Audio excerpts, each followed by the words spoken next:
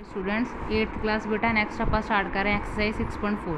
first सम है find the square root of each of the following number by division method uh first सम देखो 2304 आ पहला तो इतने back side तो पेयरिंग करनी है 04 तो 23 नो ठीक है हम 23 आ हूँ आपने वो नंबर लैना जिन्होंने सेम नंबर मल्टीप्लाई करके इतने 23 या तो छोटा आवे की नंबर लवेंगे आप 5 5 का होंगे 25 इस करके आप 4 लवेंगे 4 उरे 4 उपर 4 4 का की होंगे 16 23 चो 16 माइनस करो 7 आ जाएगा 04 वो इकट्ठे ही उतार लेना है क्योंकि पेयरिंग आ हुण जिहड़ा आ 8 है 4 + 4 नूं प्लस करके आना है 8 हुण पिछला नंबर आपने वो लेना जिन्होंने सेम नंबर नाल मल्टीप्लाई करके इन्ना आना चाहिए हुण इत्थे मूरे नंबर तो 8 से आप पिछे 8 लैके देखिए 8 8 का 64 4 इत्थे 6 कैरी 8 8 का 64 64 प्लस 6 कितना हो गया 70 704 आ गया इत्थे भी 8 लिख लिया इत्थे भी दैट मीनस 2304 का स्क्वायर रूट गया 48 नैक्सट बेटा देखो सैकेंड पार्ट 4489 हुण इहदे बैक साइड तो 89 का पेयर एंड 44 का हमेशा पिछों पेयर बनाने शुरू करने हुण 44 तो छोटा नंबर आना चाहिए कि आ 6 6 का कितना होंदा 36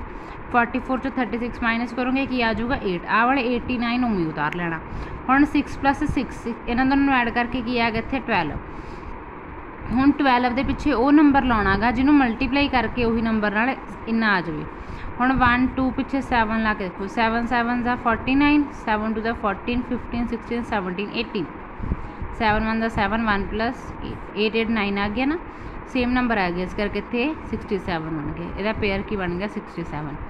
थर्ड पार्ट देखो 3481 पेयरिंग पिछों की 5 5 ज़ा 25 25 चो माइनस करके 34 चो 25 9 आ गए 81 होते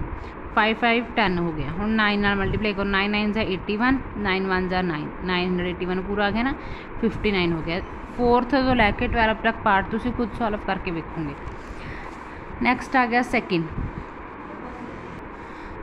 नैक्सट सैकेंड पार्ट देखो find the number of digit in the square root of each next second question देखो राजे find the number of digit in the square root of each of the following numbers without any calculation आपने ये find करना भी वो किन्ने digit number का square root का answer आएगा कैलकुलेशन कितने बिना हूँ 64 आ 64 च काउंट करो 1 10 2 डिजिट नंबर ने ना hair 64 contain 2 digit number which is even 2 वाले नंबर की होंगे ईवन 3 5 7 ये होंगे odd even number uh therefore number of digit in square root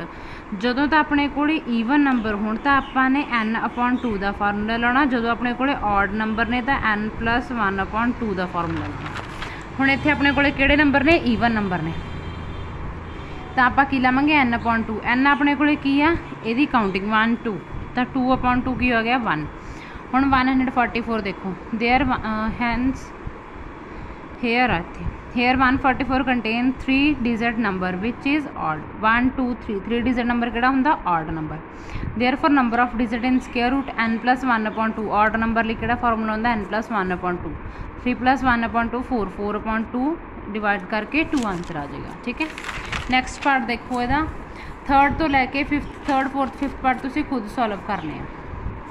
third question find the square root of the following decimal number उदा ही division वाला square root है बस decimal किमें लगाना वो देखो पिछों पेयरिंग की 1 1 ज़ा 1 2 चो 1 माइनस करेंगे 1 हम डेसीमल इतने आता सी डेसीमल उपर लगाता आपने 56 जो आपने डेसीमल तो पिछले नंबर नीचे उतारने तो उपर डेसीमल लगा देना 56 आ गया 1 + 1 की हो गया 2 6 6 ज़ा 36 6 2 ज़ा 12 12 + 3 15 आंसर 156 आ जाएगा ठीक है तो आप की करांगे 156 लिख के 6 इतने ले लिया 6 ही इतने ले लिया स्क्वायर की रूट की बन गया अपने को 1/6 अगे आ गया 7.29 डेसीमल तो पिछली वाले आप सिंगल काउंट करते होंगे जो आप पेयरिंग लैनी है 2 9 की इकट्ठी पेयरिंग डेसीमल मूरे कला 7 रह गया 2 2 ज़ा 4 7 च 4 माइनस किए 3 29 जो 2 9 और नीचे इकट्ठा कर लिया हूँ आ डेसीमल उपर लगाता आपने 2 + 2 की हो गया 4 7 7 ज़ा 49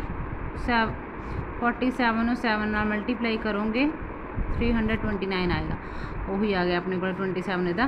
परफेक्ट स्क्वायर हो गया